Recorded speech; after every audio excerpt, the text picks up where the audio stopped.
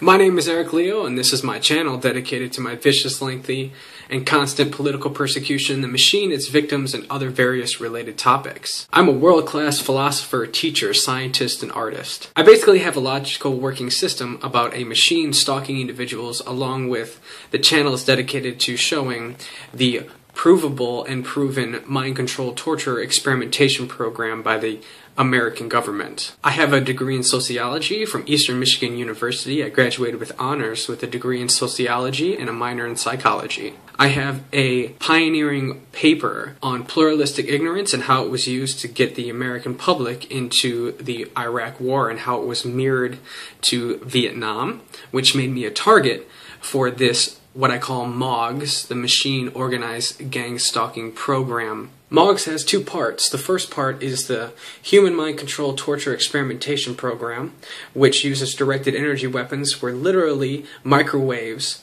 are used to beam subliminal messages inside your head. And then there's also the second part, which is the machine, which uses semantic priming, which is the coagulation of words and images to give you an idea without your conscious recollection. That way, when you have the idea, you think it is your original conception when it was really primed or supplanted into your head. In order to accomplish this overwhelming feat of exposing this pejorative worldwide American epidemic, I have opened a federal citizen's arrest. Thwarting my efforts will be seen as interrupting a federal investigation.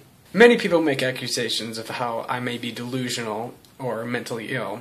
Trust me, all of this is based in hard fact. Case in point, Dr. Robert Duncan, who has worked on the technology, has come out and admitted that he has worked for the dark side of the government in order to give these weapons to this experimentation program and is used to torture citizens. The situation is very stressful. I'm actually very tired of dealing with it, and it's designed to be scatterbrained and make you look schizophrenic. I've had to deal with multiple instances of a defamation of character, and these accusations are widely unacceptable. I encourage you to talk and interact. I need help in understanding, not passive observers, blame, and ridicule. I'm making the best of a terrible situation. Before leaving a comment or blaming the victim, which is me, please remember, don't be stupid and stop being a douche. I hope you enjoy the channel and let me know how I can make improvements.